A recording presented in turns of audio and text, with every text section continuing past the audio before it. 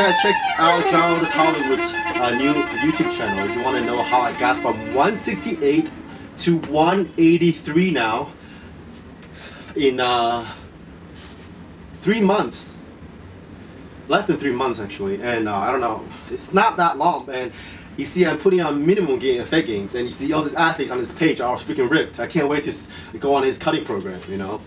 In case some freaking secret formula, natty too, right? So anyway, so I want to talk about this thing called the online coaching. So a lot of people, JOH Hollywood is not my first coach that I hired online. Okay, I hired Eric Cressy and Kelly Baggett. Okay, so both of those guys, they just, you know, a lot of the times the people, especially in the athletic world, people are just kind of sketchy and they're not sure about online coaching. But I'm gonna tell you, it works. Okay, it works right now. See, it works. Okay, and before that, I got a 40-inch vertical because of those two guys. Okay, and what I want to say is that let me give you an example of why I think online coaching really works for me anyway. So I feel like all those coaches, even though I never met them in real life, Kelly Baggett and JOH Hollywood, they are very elusive people. I don't even know what they look like. They don't have pictures and they don't try to promote themselves like Z's does, you know, try to show off the muscles of their aesthetic face. I'm sure they have aesthetic faces. I'm just saying that JOH Hollywood is always wearing like a hat, and he's always wearing, you know, he's always wearing a mask of some kind. He's always trying to, you know, I don't know if he does it on purpose, but he's so mysterious,